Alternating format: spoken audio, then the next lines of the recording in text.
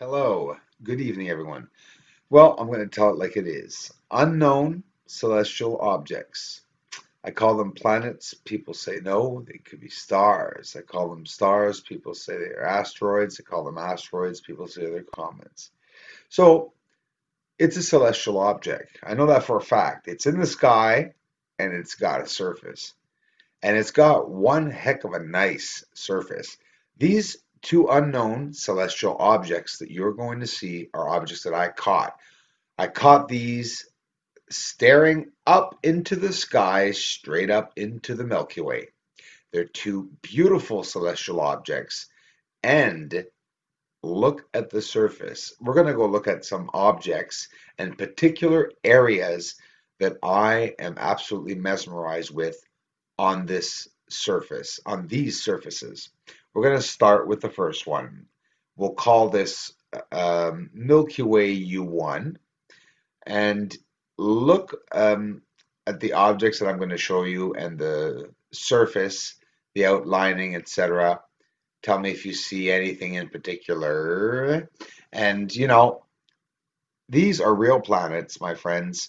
They're not objects that I made as a model. And look at the symmetrical objects that we're seeing. Like here, when I say symmetrical, you see a sphere there, um, tunneling, piping also. And you're going to see a lot on these unknown celestial objects. I caught them myself. I don't take other people's photos. I don't use any of other people's photos. I use my own. And I respect all the other people's channels. And oh, I'm not even going to get into this. You got a lot of freaky people online, guys, okay? Warlock Space Channel. I don't know what the hell his problem is, but you know, some people are actually pretending that I know them. Some people have the phobic imagination that I am stalking them. And well, I don't usually reply to that, but listen, it's my life, and it disturbs me that idiots like Warlock Space Channel can do things like that, harass me in my personal messages. I don't have time to waste to send these stupid idiots to Google or to report them and stuff. There's a bunch of crybabies. I don't know what the hell their problem is are. Jealousy, I guess. Guys, what do you think of the surface of this planet or planetoid? It's a big enough spherical object. It's mesmerizing to see a similarity to the moon.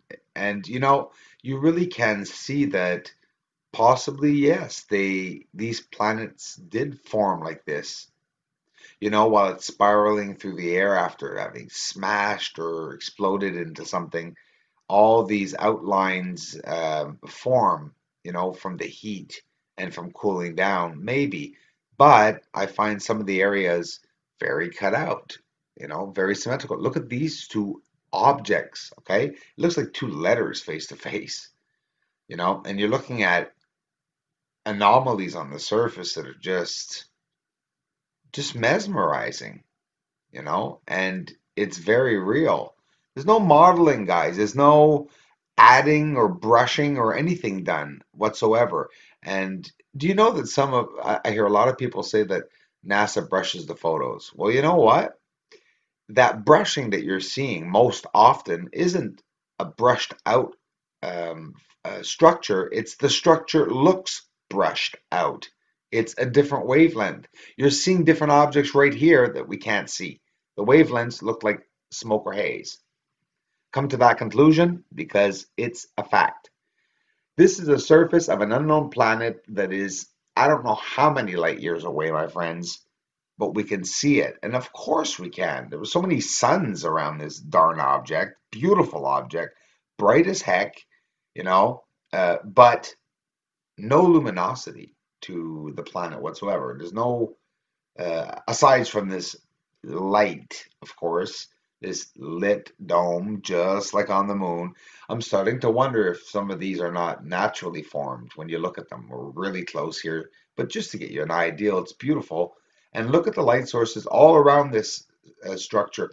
Now you see, structures themselves would be on top of this big platform, and it's getting into that area to be able to see them. But either way, I'm able to get into at least enough of the surface over top view to see what's there, to get an idea of some of the outline of the structures and of the surface here. So, you know, guys, I owe you a big thank you for those who, it's very controversial, this channel. And look at the structure or object anomaly. There's a shadow underneath it. Maybe it's hovering, it's floating. Anyways, you know, it takes, it's not everyone that can understand what's out there and what we're seeing, but I assure you, these aren't fake.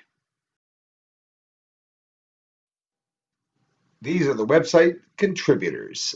That telescope, 14 inches, CGX L1400, 3900 millimeter telescope is on its way.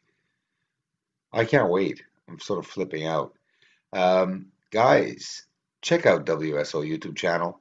On Tuesdays, Steve and I, Steve Olson, the host, we talk about what's up in the sky, and now we start talking about what's on the moon.